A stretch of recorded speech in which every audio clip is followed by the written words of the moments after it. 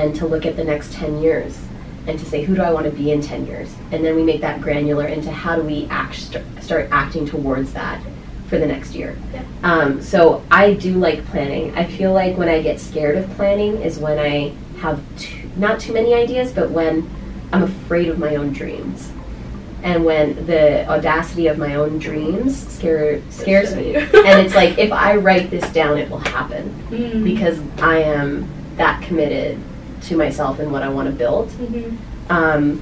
And because I've created a life where I can be supported in any endeavor that I so choose. Mm-hmm. And that was very intentional. So when I think of a big dream, and it's like, all I have to do is write this down or like make this actionable, that can be really intimidating sometimes. Yeah. And it's like that whole conversation around uncharted territory that we had in the Conversation Club today. It's like sometimes our own potential can hold us back. Hi everyone, welcome to episode 11 of the Power of Why podcast. My name is Naomi Haley, and today I am joined by the amazing Komal Minhas. Super excited to have you here. I'm so happy to be here. This is going to be great. Yeah, no, for sure. I feel like we already had a mini episode right before we clicked film. Definitely.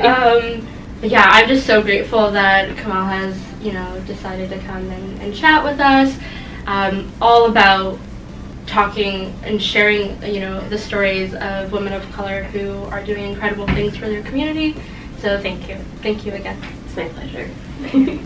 So to dive right in, Komal Minhas runs, two of her dream companies, and she is currently on a new endeavor with Kaur Spaces, where she brings together women of color and talks about wellness, talks about work, and a whole host of other things that I would love for you to delve into later. What I really love about your story is how you are really intentional about the work that you choose to do and undertake, but it also comes from a lens of authenticity.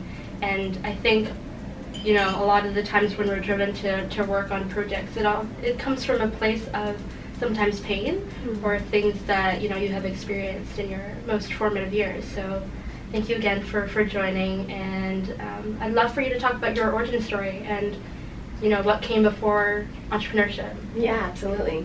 I think what you say there is like, what's that pain point or what's that experience that often entrepreneurs have that makes them want to remedy something or create a solution for something. And for me, it was often feeling like I didn't have a voice or like I didn't have an avenue to share the truth of my story. Mm-hmm. Growing up as a first-generation Canadian is a really unique experience, and it's one that is riddled with a lot of half-truths in the different worlds that you live in. The things that you share at home and then the things that you share at school are wildly different from one another. What you eat for dinner, mm-hmm. to what you're wearing to temple on Sunday, or whatever your denomination happens to be with your faith, the language you speak at home versus the language you speak at school. And so I realized quickly that like my life was this kaleidoscope of things, and that only certain people would really understand most of it, or it would be pockets of people who would understand little pieces of it. So I never really felt like I was seen in my whole self with any particular part of my life.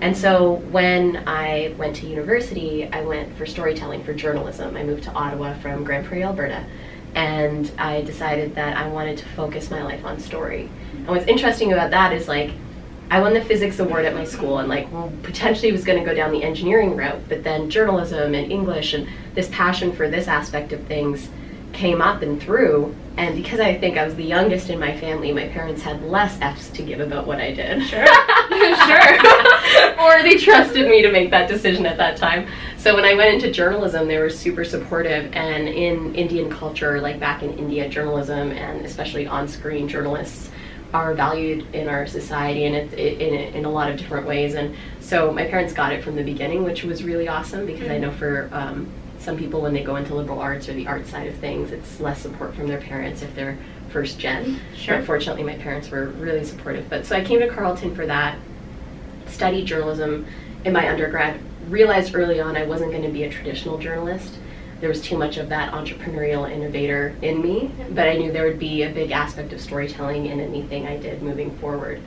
And once I graduated, I hit the sort of social innovation, social enterprise scene in Canada, and I did my graduate studies in social innovation, which looks at like what makes up the social fabric of Canada, of this country, and how do we influence change so that we can progress policies, mainstream culture, and also like actual laws within our country for the advancement of all people. And it gave me this look at like the impact that individuals can have on a macro scale, and how a lot of like social change actually begins with individuals. So that reinforced my passion for storytelling. And it was around that time that I got an email in my inbox about Dreamgirl. There was a Kickstarter campaign that was being run for the film by my co-founder Erin, who we hadn't met at the time. And she had raised over $100,000 on Kickstarter with the help of a woman, Marie Forleo, who championed her campaign and took it on and shared it, and that's how it came in my inbox. And so I reached out to Erin right away. I knew it was a project I had to be a part of. Dreamgirl is a film about female entrepreneurs in and around New York City, and it was at a time I saw it in 2014, that trailer, and it was right when the burgeoning of female entrepreneurship and this conversation around women in business was really coming up. We've had it now for like 4 or 5 years as a dialogue, more in the mainstream, but back then it was very novel, in a more mainstream kind of way. More of the statistics were coming up around how little venture capital was going into female-led businesses, how few positions of Fortune 500 companies, like there was more CEOs with the name John than there were women. So I was starting my own company, KoMedia. I was doing media consulting at the time. I was service-based at the time. And I just felt alone and like I needed community. And so I thought, what better way to do that than to support this film, to support Erin, and I invested financially. And then I also came on board as a producer of the film and co-founder. And that began our 2-year journey of getting the film funded, created, launched onto Oprah Super Soul 100 list, and also premiered at the White House under the Obamas. So it was an incredible journey that we had. But it really came when I was younger, that aspect of my career, and we can talk more about what I've done since Dreamgirl later, but really from that sense of feeling like there were so many compartmentalized parts of me, that what would it look like if we showed people in their wholeness that we often don't see in the media, those stories that we don't often get to hear. Was there a point where, when you talk about, I guess, identity and not being able to come as your full self in certain areas, whether that's in school or at home, there was always a piece missing. Was there something that happened, and if so, when, where you realized I don't need to compartmentalize who I am in order to be accepted? Was there someone that you met that shifted that perspective? What was it? When did you realize? So in the film, one of our main characters, Clara Villarosa, who is this like 80-year-old incredible woman entrepreneur, she says sometimes you melt down and then you gotta melt up. And so that moment for me actually came after Dreamgirl, where I had a massive burnout. I got very sick. So during the filming of Dreamgirl and the production, I was diagnosed with a rare form of cancer. I had 2 surgeries to help me recover, but then I went right back to work. And during that period of time, we were in launch mode, and Erin and I never once said we should delay things, or we should pause, or maybe we should pivot our working relationship, our working style. I think we were so young, we were just hungry, and no adults were around to be like, hey, you should probably like reconsider how you're doing things. And we also had so much momentum. But that led to a lot of like suppressed emotions and trauma with me, with my experience with cancer and my surgeries, which were really intense for me.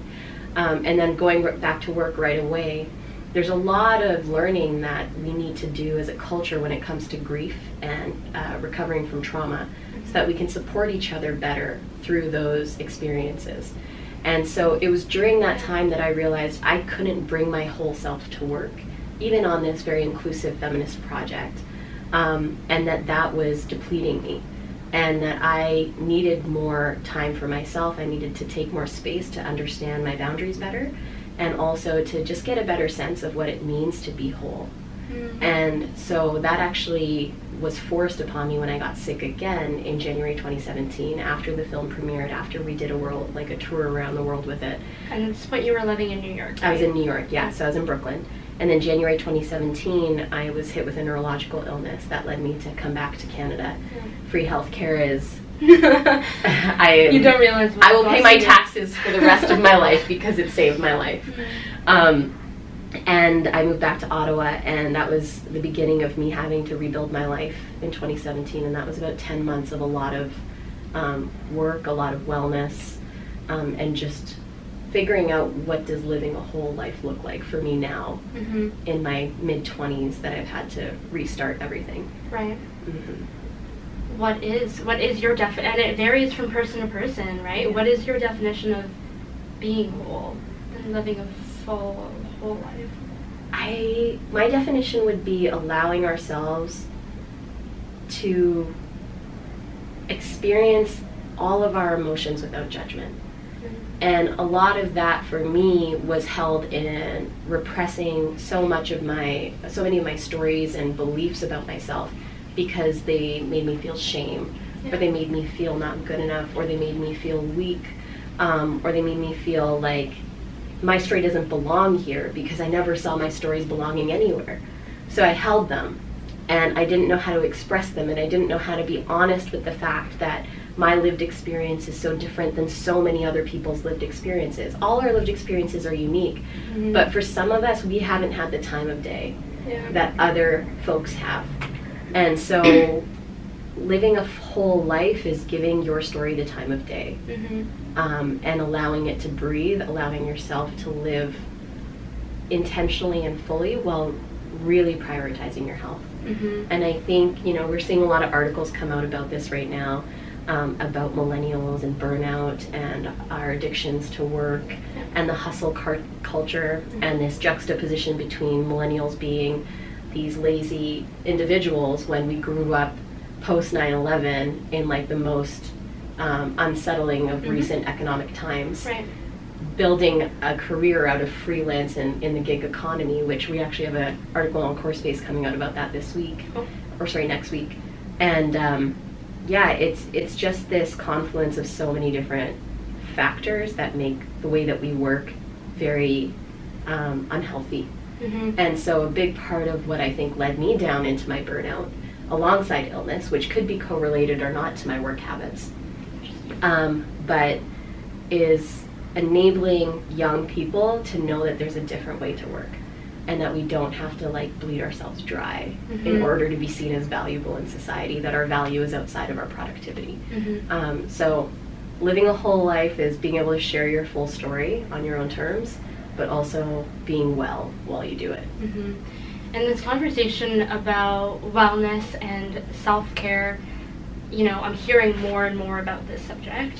And I know with Kaur Space, you guys are, like, wellness is a key pillar in the work that you're doing. I think part of our negative relationship, I think, with work is that our understanding of success, or what we believe is successful, is oftentimes tied with hustle and feeling like you have to outwork everyone, including yourself yesterday. But there is, and part of it is also education. It's knowing that there is a better way to do things, and still valuing yourself as an important person on this planet, while doing work that matters. You talked about, in your definition of being whole, oftentimes our stories were kind of left to the side or weren't being seen. I think representation is so important, and we were talking a little bit about it before recording. But having role models who look like you, who are doing incredible work, is kind of that reaffirming feeling that even I get when I see amazing women like you and Michelle Obama, Oprah, who you have a photo with. But seeing people who look like you in positions of influence, in positions of their own definition of success is quite remarkable, and it's very inspiring, I think, to a lot of people. I will say on that is, like, it's hard to be the first. And I think, like, I am not qualified to talk about this as much as the Oprahs, the Michelle Obamas of the world, the women and men who have trailblazed truly as the firsts in their areas. But even riding on the coattails of their progress and their success, there is so much responsibility that we feel as women of color to represent each other that can at times feel cumbersome and burdensome. Like, we can at times we can drown from the weight of that responsibility, especially when we think of our mothers and our grandmothers and all the sacrifice and everything that came before us. So we have to establish healthy boundaries for ourselves when it comes to work. Yeah. And when it comes to how much of ourselves we're willing to give for our bigger mission. And I think there is a way to be values aligned and aligned with the people around you so that you have healthy people around you, healthy communities around you, healthy friends, healthy family relationships, so that you are in, like, a state of equilibrium in your life. Like, I didn't have that growing up. I grew up in an there was an alcoholic in my household. It was an abusive household. Recently I was sitting with my husband before bed and we were reading a book, and I looked at him and I was like, is this what it was like for you to grow up? He's like, what do you mean? And I was like calm. And, like, you read books at night. And, like, it was a very loving upbringing that I had, but it was chaotic. And there's a lot that my siblings and I are all working through emotionally. But that is not unique to me, especially as a young woman of color. And this goes beyond race. Is like the trauma of our childhoods linger with us and they stay with us. And it's our responsibility as adults to heal that stuff, because that also leads to different addictions that we take on, whether it is work and that looks like a sexy addiction, but it's still an addiction, or whether it's fitness, or, like, you're overworking, whatever it is, you're trying to be the best, check all the boxes, but there's never going to be enough boxes to check until you deal with those unresolved issues. And it's Bell Talk, like, it's today. Mental Health Talk Day today. I didn't say that properly. Bell Let's Talk. Bell Let's Talk Day. So, like, let's talk about this. Like, I don't want to be riddled by my work addiction, because that's what I saw. Like, my dad had no choice when he came to Canada. It was hustle or your family will not survive. It was a survival game for sure. Exactly. Yeah. And I think a lot of folks you mentioned, parents who came here from other countries with nothing, oftentimes, it's interesting when I talk about to my friends the parents of, the stories of my parents, they almost, in my head, it's like they had no other option but to work as hard as they could to start a family or to start this business or whatever it was. But they almost look at me sideways and say, that's rare.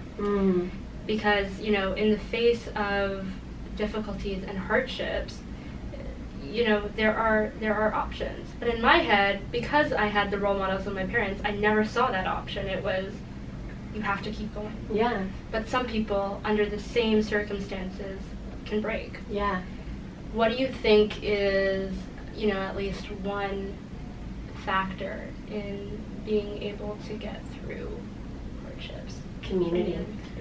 So when I think of my parents, my dad and my uncle, when they moved to Canada, decided to live together. So it was my mom, my dad, my aunt, and my uncle, these two families under one roof.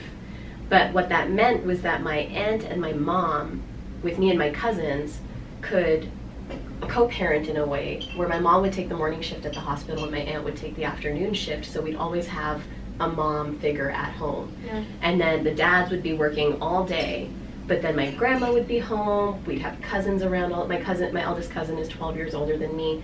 Often when I grew up, it was like she was in a mothering role in a lot of ways, along with my other cousin who's 11 years older than me. Yeah. So it was this community that raised me, which at times got confusing. And in adulthood, I look back and I'm like, what is this all rooted in? Like, what are these beliefs rooted in? Yeah. But they couldn't have built what they did, and they couldn't have given me the life that I had if they were in isolation. Mm-hmm. And I think societally, we're reversing, like we were going towards a lot of individualism and isolationism, And what I want Core Space and the communities that I build and the physical spaces that I create are to be these places where we rebuild that sense of identity and community with one another. Maybe not based on religion now or based on necessarily culture, but based on values. When people come into Core Space, they're going to know their values aligned with the people in the room. And very quickly, people are going to know that this is a place where I can level up and be with this community, and we can be in this together, and that I can be seen however I'm at, wherever I'm at. And we need these kind of safe spaces in our world, and that's something I'm committed to helping create. Okay. Can you talk a little bit about what Core Spaces is and what you plan on doing for the next year, let's say? Yeah. So Core Space is like my life mission now.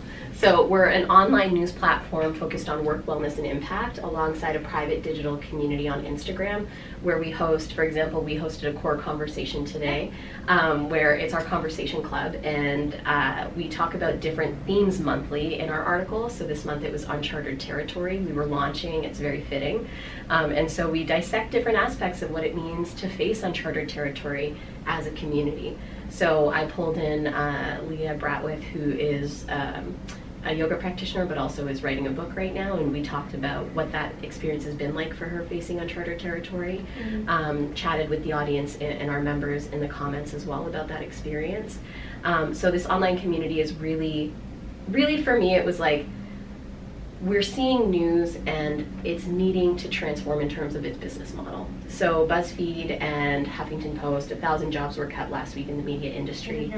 And people are like, what's the future of news look like? And since I started journalism school like 12 years ago, and prior to that, my profs told me, people have always said journalism is dying.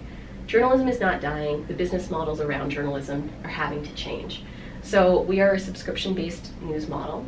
But I also think that adding community and collaboration to journalism is important as it evolves forward. And when I think of niche communities, especially women who we serve mostly, like we're open to all people, we're built by women, open for everyone. It's this focus around work, wellness, and impact that bring us all together. My audience are hugely ambitious humans. They will go to the ends of the earth to accomplish and become who they know they're destined to become.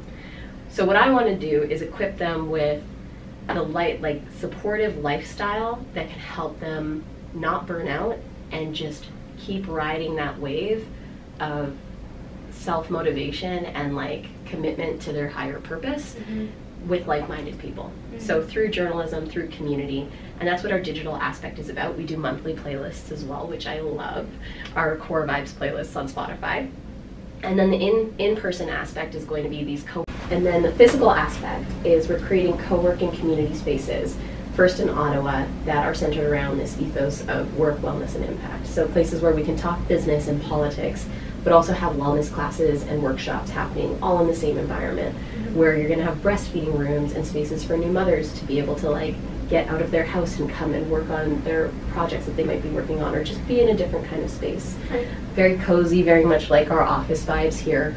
Opening first in Ottawa, and then I'd like to expand across the country. So this is something where I want to help build a generation of people who are committed to integrating work, wellness, and impact in their lives so that they can live healthier lives overall, and we can like get that gross domestic happiness up for Canadians.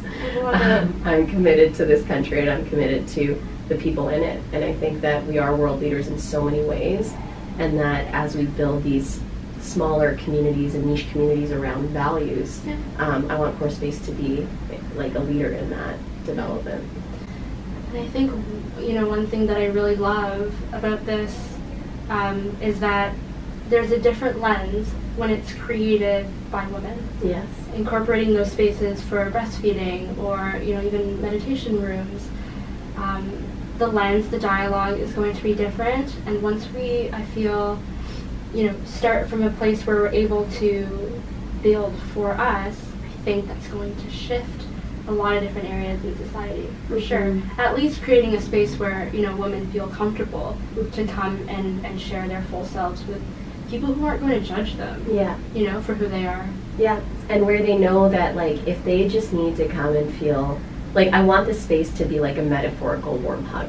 And where people can just come when they need some reprieve, or like they just need to get out of their house, just need somewhere else to go. Right. If it's work related, excellent. Like, it's going to be a co-work space. That's going to be the ethos of the space. But community is equally as important. So I remember growing up and going to the temple and like Sunday school and going and learning Punjabi and doing all of these things, and had such like a tight-knit community through my faith.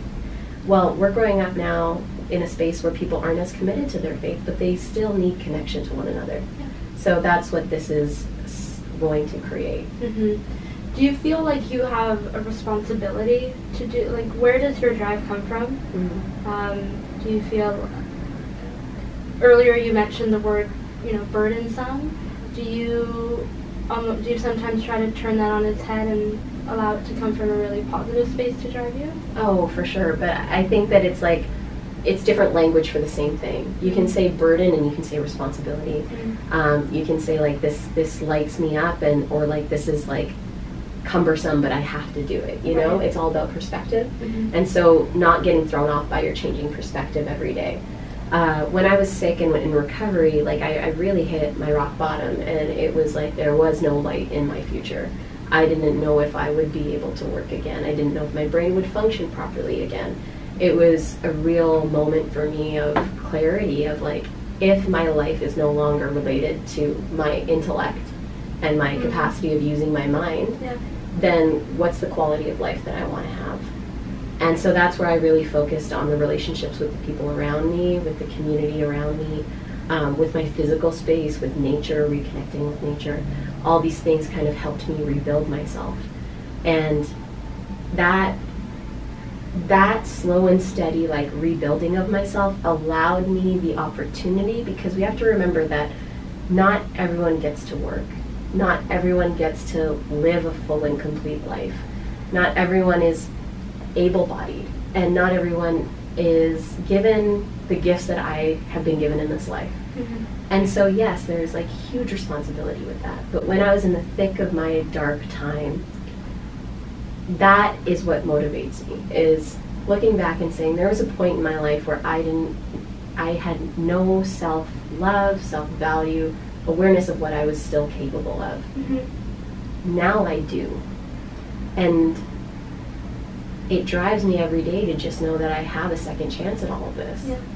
So like, what else would I spend my time doing? What else would I do? What else can you spend your time doing? Other than like building dope shit for dope people. Like, that is my fuel.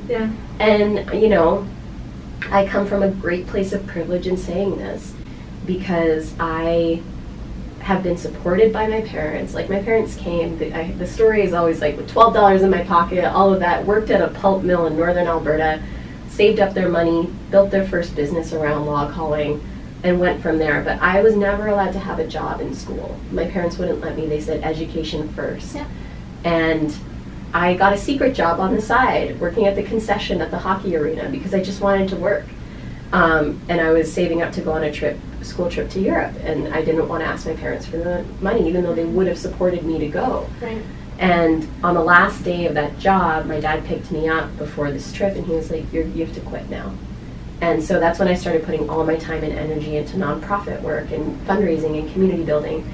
But that's a privilege that I didn't have to work throughout high school, into university. My tuition was always paid.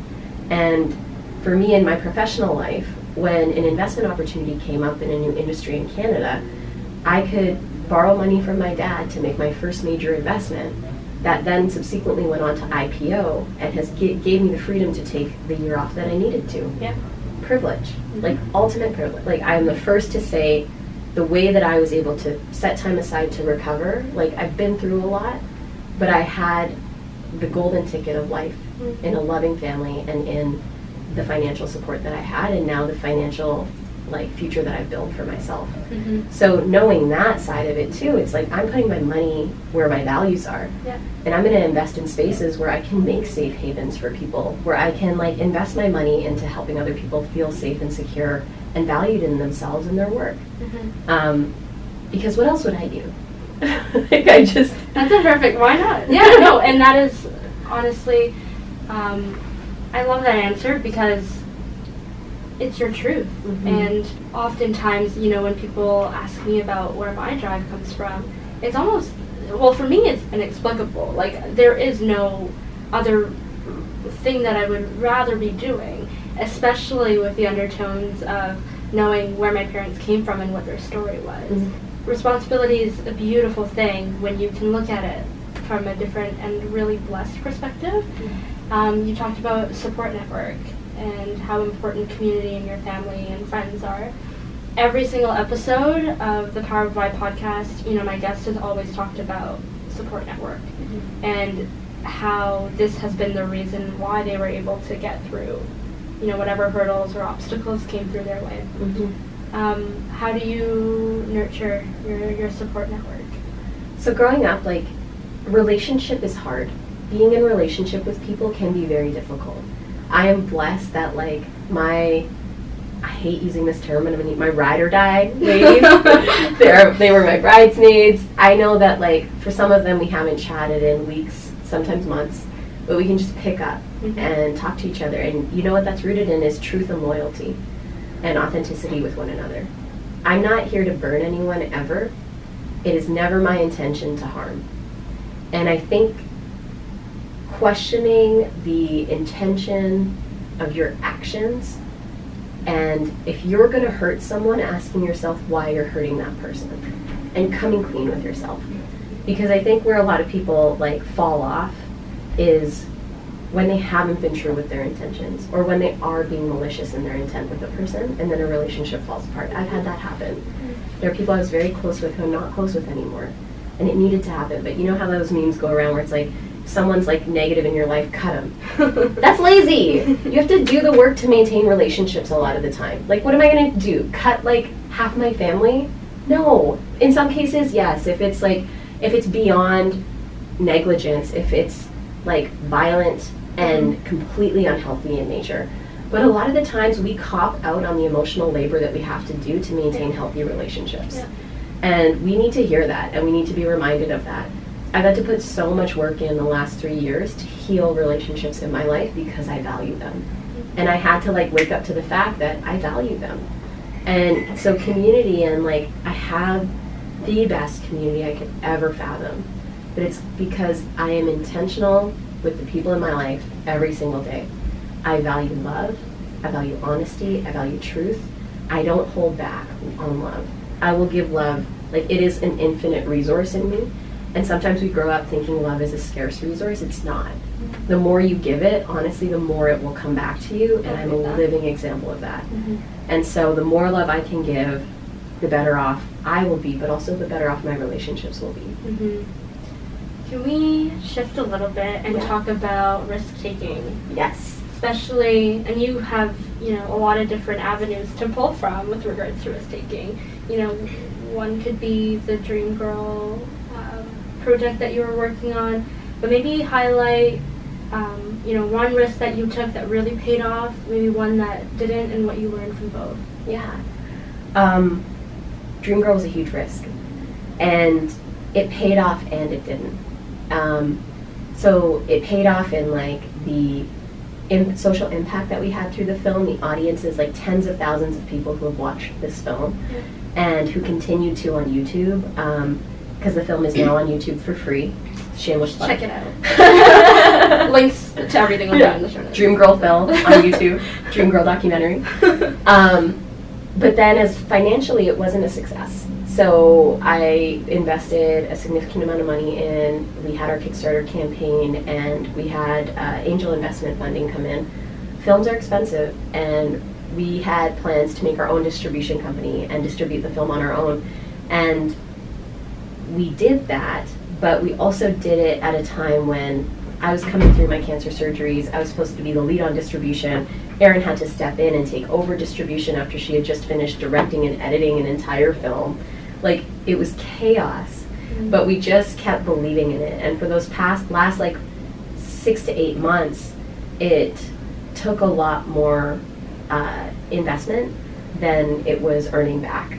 And so if you're looking at it from a completely financial standpoint, it wasn't a total failure, but it was a risk that didn't make the return that we expected on the financial side. Mm-hmm. However, it was a risk that took off on changing the world. There was a movement behind Dream Girl, and that's where like sometimes, and I talked to my dad about it after the fact, and he was like, I was certain it wasn't going to be a financial success, but it has changed your life and the lives of others, and that's how I know that it was a success in the broader form of the word. So this is where our definitions of success also come in. But that money narrative stayed with me for a while around like, am I choosing the right investments? Am I making the right calls here? But in the end, it's like, it was one of the best investments I ever made. Maybe not for financial return, but for impact return. And also for building up our personal brands. Like, I wouldn't be here, we probably wouldn't be chatting had I not built Dream Girl with Aaron, and had we not taken the risk on each other and making that film. But stories can be messy. And so it was both like a risk that showed great return, but also great loss. That's the thing about money that I find interesting. Like, it will flow, I think, freely if our minds are aligned to that in a certain perspective. But we can always make more money. Like, it's not a finite resource. Exactly. We released an article last week about manifesting money and the conversations and how like the abundance mindset and like the power of attraction conversations are valid to a point, but then you add in the complexity of like systemic poverty and racial discrimination and all of these things. Those are, my experience with money is that it flows. Like, I have made almost 100x on an IPO'd investment. And now I'm reinvesting that money into businesses that I believe in, founders that I believe in, initiatives that I believe in, because that's how I believe I'll make more money. Exactly. When I look at Kaur Space, our subscriptions are $7.99 and $79.99. So $7.99 a month or $80 for the year. That's a really small product for us to be launching. And so as I'm looking at our revenue models and looking at the profitability of this, it's a longer term play for the digital magazine. Sure. It's high risk in some ways in terms of like the scale with like my personal assets and the business assets and everything. It's something that excites me and I'm excited to invest in, but it's going to be a while before we see the financial return on this, until we open the co-work space, until I'm public speaking more and sharing the message, until we're building up our main subscriber base. But that first 1,000 is going to be really difficult for us. And with any brand, those first, like, building that critical mass is always really difficult. But you put in the work and hopefully it'll happen. And if it doesn't, you find other ways to make sure that it's a rewarding experience and that you're going to benefit from it. I'm really excited to see the work that you have coming with regards to this, and building a platform that you can grow so many different things from. Because oftentimes when you're sitting here and thinking, okay, this is kind of what I want to do in the next year, anything can happen. You can meet that person that says, oh my god, you should try this. And that can turn into an avenue for further discovery. Did you ever see, like, if you look back, like even 5 years prior, did you see this life that you have built for yourself? 5 years ago, it would be before Dream Girl even came into my life. So I was finishing my grad program at Waterloo in social innovation, and I was looking for what the next right step was going to be. And at the time, it was prior to the election in 2015, because the election's this year, 4 years. I was thinking I was going to run in politics. I was thinking I was going to run in our riding in Alberta. There was some gerrymandering that happened, so they split our riding into 2 in Grand Prairie. And that was what I thought I was going to do 5 years ago. Wow. And Dream Girl came along, and I think it worked out for the best. I think, it was a red wave back in 2015, and we had a lot of younger politicians coming in. But at the same time, when I do choose to go into politics eventually, I want it to be with a lot more experience and life behind me, with a lot more to give to this country. But 5 years ago, looking forward, would I have thought I would end up right here? I wouldn't have not thought it. You know what I mean? Like, it doesn't, I don't think I would be totally surprised by it, but I'd be like, holy shit, a lot happened in 5 years. Do you like to plan? Are you a planner? I'm a planner.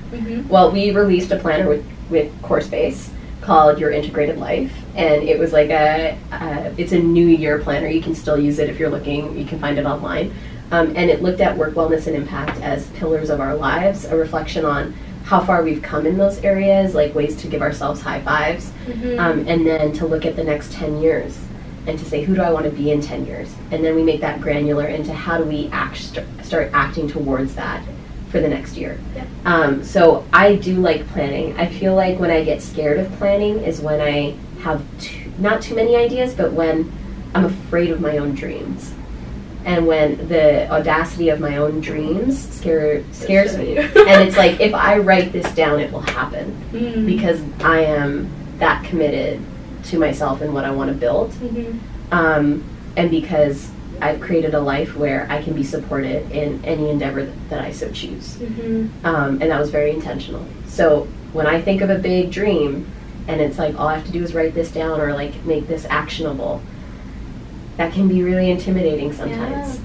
And it's like that whole conversation around uncharted territory that we had in the Conversation Club today. It's like, sometimes our own potential can hold us back.